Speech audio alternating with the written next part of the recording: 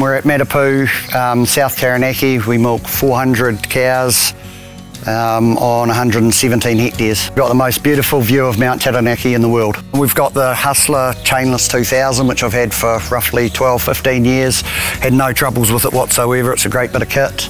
And we've just recently invested in the Hustler Combi RX148. No regrets purchasing this. It's pretty much saved us a labour unit through times of the year with the amount of supplement we feed out.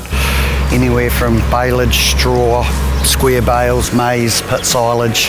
Yeah, I've even done a few jobs of feeding fodder beet out for some neighbours, so yeah, it's a great bit of kit.